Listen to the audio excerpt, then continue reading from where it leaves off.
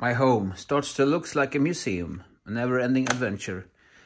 Yeah, anyways, I like to put up some nice arty bike pictures here on this wall. So I think it's gonna match quite good under my own build vintage bike that I got here.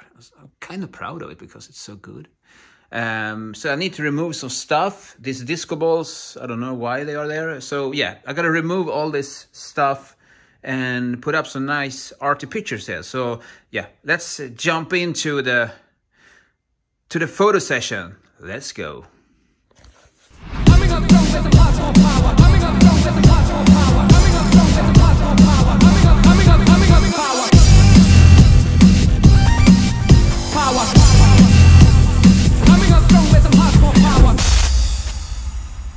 Hi guys, I'm Leon. I'm here in my storage room today. Yeah, what I'm doing in my storage room? Well, I'm gonna try to take some arty pictures of my fantastic and fabulous bike. I think you also got one fabulous bike too, so maybe you want to have like cool photos of it. Not like just a bike on a picture that you put up on the wall, but you know, like more cool arty cool.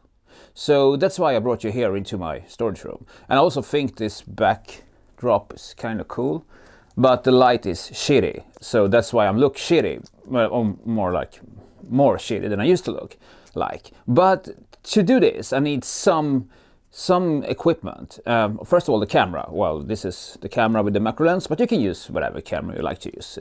It's not about the camera, it's about you and the right angles. And also use this one, the dry washer. I think it's called Waterless Wash, yeah, from Makov.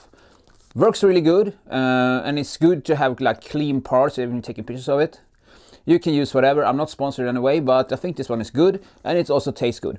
I want to have it like a deodorant or, you know, perfume for the Saturdays. But well, you know, go out and smell Makov. I don't know if that is really the idea of Saturday night, but the idea with this one is that you can just spray it on and wipe it off, and you're good to go.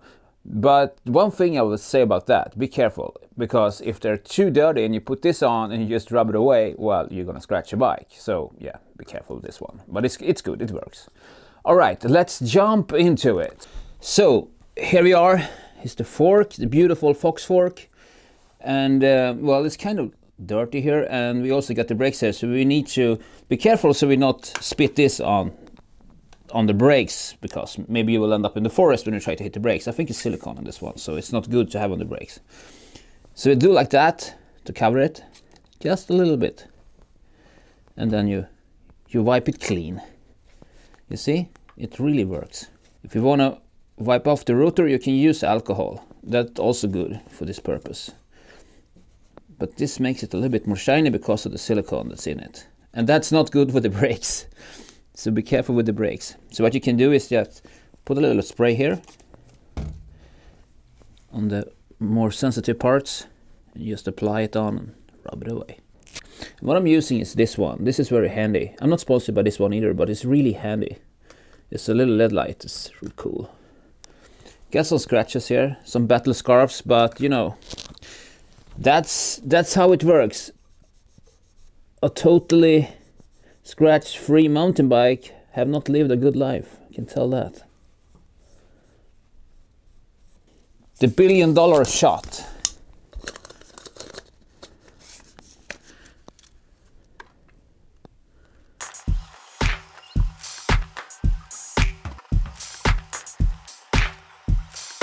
Another East Coast track. Okay guys, here we are back in Lightroom. 81 pictures. Well, that's kind of good. So I went through them, and 81 became 23, and out of those 23, it's 4. That's how life is, apparently today. So what I was out for was to have those pictures that had something that was a little bit more arty kind of stuff. I don't want to have like clear pictures of the bike. That's boring. This is art. This pictures will sit in my room where I got all the bikes, and you know, yeah, my man cave, sort of speaking. That's where I'm gonna have those pictures. So that's why I want to have them kind of arty. So they are very low key. All of them, I like that. I want to keep them low key. But we need to do some adjustments to make it better. So I'm gonna push up the exposure a little bit and down a little bit with the blacks and up with the shadows. And also gonna do the curves. Crush the blacks. So I want to have the cinematic look of it. See? And lift the top a little bit so you get a little bit more kick in the area here. And if I lift the whites, should affect that area, yes. And also the shadows should be lifted as well, so you see something, so it's not just a black spot. Because when you're gonna print this, it's gonna be a little bit more darker than it appears on my screen. That's a thing you should keep attention to. Because if you know your printer well, and you know if you're sending in like a clear picture, looks clear on your screen, but when you get it on paper it looks very low key, you should ask for the color profile so you can adjust your picture to their profile so it turns out to be right. The things that you see on your screen will be the same on the paper. So that's kind of important, but it can ruin your picture totally if you don't know what you're sending.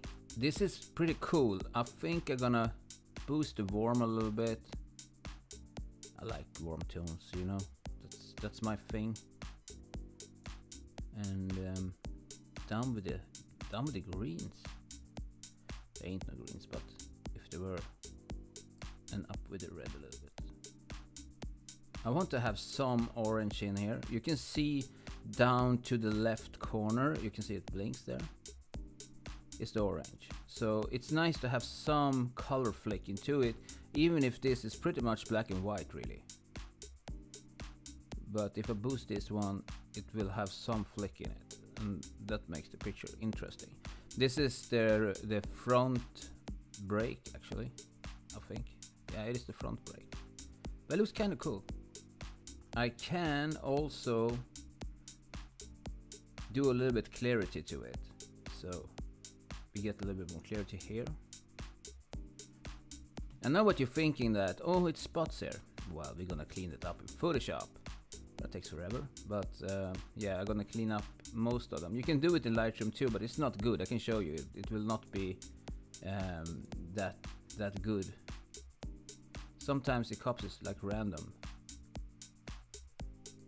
You see the spot is still there. So it's not awesome. Much better in Photoshop. So yes, I think we are done here. There's not much I can do about it. I don't want to put so much sharpness to it. We can do that. Boost the blues a little bit. And the reds. Down to there. I think that one is cool. It's gonna look cool in print. Alright, let's jump to the next one. Let's see what we got here. This one is kind of interesting. I like it.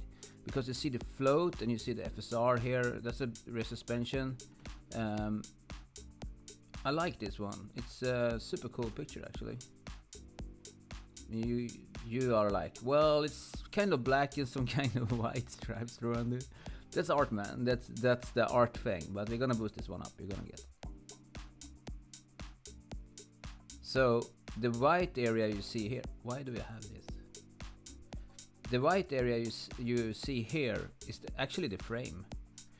The frame is unsharp, so yeah, looks through it. Kind of distortion. I think that's pretty cool. So gonna boost this one up a little bit because it's too dark, way too dark. And I also want to see some texture here. Otherwise I can just do a stripe and type float on it. I mean, we're doing art here, but hey, can be kind of decent.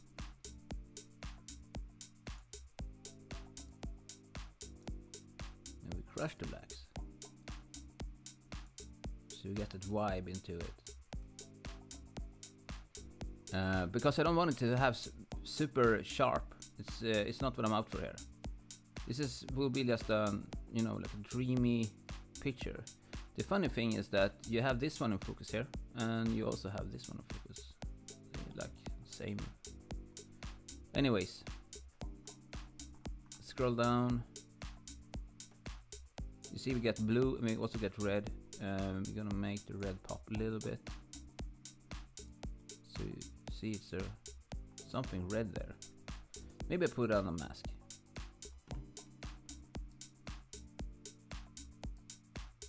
There you go, when we get masked. It's cool to have something that interests your eye when you're looking at the picture. Me personally, I think it's more fun to have like a picture that you need to have like a closer look at, like wonder what part this is, or how did he took this one, instead of just a bike straight up. I mean, it's fun to play with people's illusions. That's better, I think. That's the meaning with art. You don't tell them what to see, they need to see what they see. That's the thing with it. Deep, huh? A little bit too cold. You can put a little more warmer tone into it, like that. So it matches the other one. So you get the same kind of style, see?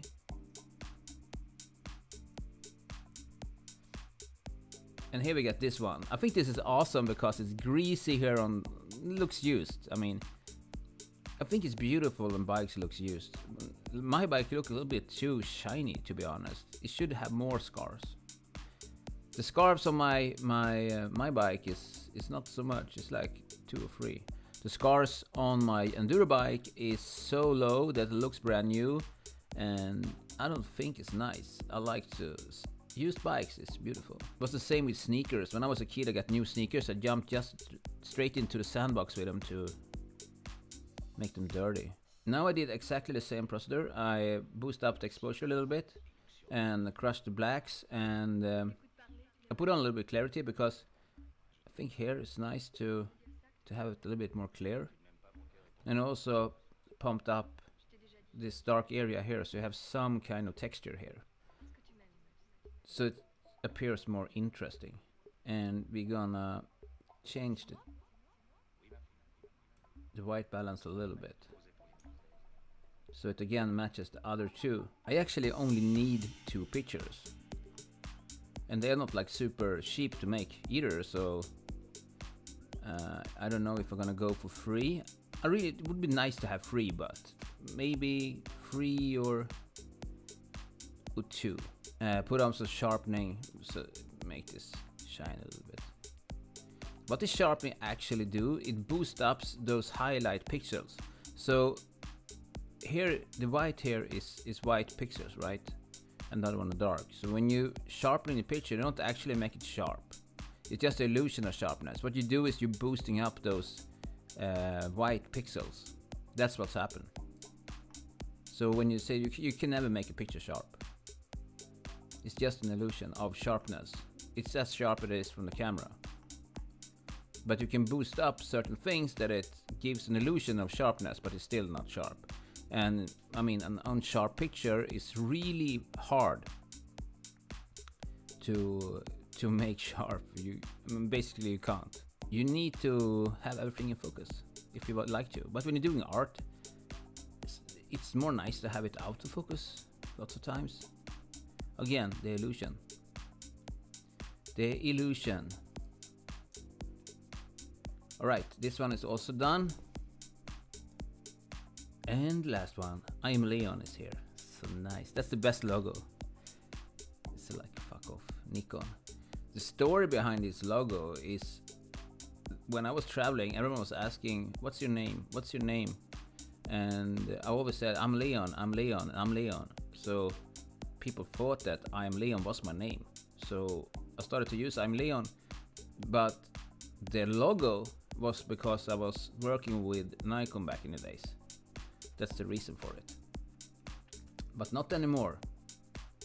I'm a free spirit now. That's nice, I can rant things. You see the unsharpness here is beautiful. This is because of the macro lens is so sharp. So round and nice. Super nice. I mean, I want to cut this, but I don't know if...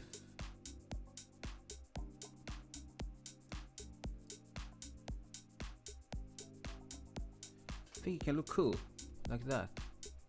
I can do that for hours, sit and, you know, cut it up, try new stuff, like, this was not the right thing, better the original, or should I do a little bit more of this and that, and then after a while it's like 3 hours went away just to see the right cut for it. Can't do that. You will fall asleep waiting for me to the final results. And we crush the blacks. But I think it's a little bit too dark, isn't it? Should be more like that. This is a super cool picture actually. No, this should be fine-tuned Photoshop, because I wrapped up my bike in plastic to protect it, and it's not like the best looking for a bike to have, but it really saves your stuff. You don't want, saves you from like deep scratches, even if scars is nice on a bike, but you don't want to have like a deep scratch into your carbon. It's not good. So use protection tape if you can.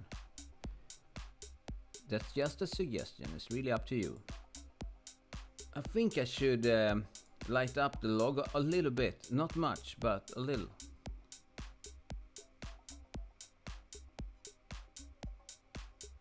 I don't know where those stripes comes from. It's just some distortion somewhere, but it looks cool.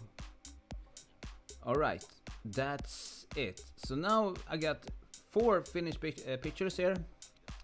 That one, now you can see it's a little bit too dark, so I can boost it up a little bit more. There you go. And we got that one, also a little bit too dark. Give it a little bit more of a boost. It's always a fiddle with this, because when you print black, it is kind of hard to see some kind of shapes into the blacks. It's usually just a big black spot that comes out of the printer. So you really need to be aware to don't make it too deep black, because it will not look good at the end printing. Alright guys, now we are finished here with 4 pictures. And I'm gonna do some after tweaking in Photoshop to take away some spots and stuff, and then I'm gonna send it to the printing company. And I don't know which one it will be that will land on my wall, but I really like this one. This says so much, you know, like a used chain, and yeah, feels so nice. At the same time, this is kind of cool as well, and I like this as well. I think could be nice. All right, let's see, and I'm gonna show you on my video which one I chose for. All right, guys, here we have the final result, the prints from the edit I made in Lightroom, and also from the photo shoot I had out in my storage room. So here it is, but I will not open it yet. I will keep you hanging there for like a couple of minutes or so. So I'm gonna frame this up and or frame it in, or yeah, frame it out, or frame it just, and put it back on my wall here. And yeah, I hope it will look sweet. Let's see. Oops, there it goes. See you.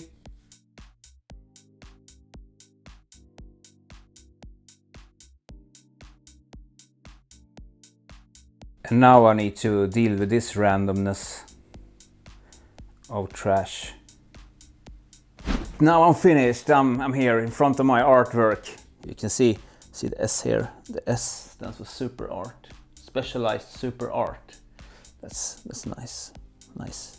All right, guys, you also have a nice bike. I don't doubt that at all. You can also take cool pictures of it, like I did. You just go there with your little camera, sneak into it, take like a close-up, and you can create whatever you like to in Lightroom or Photoshop, like I did. And the result is awesome, and it doesn't cost so much to print it out, so it's totally worth it.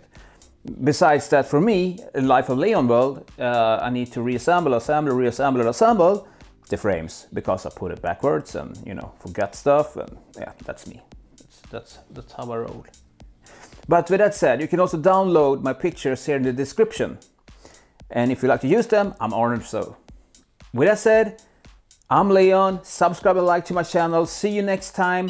Also, don't forget to jump into my Instagram. I know the banner was here, but it's easy to forget about it. It's I am Leon Official Instagram. You can go there and check it out and say hi or stuff like that, because I post funny stuff there. Alright, with that said, peace, love, respect, arrivederci, ciao. I'm Leon, out.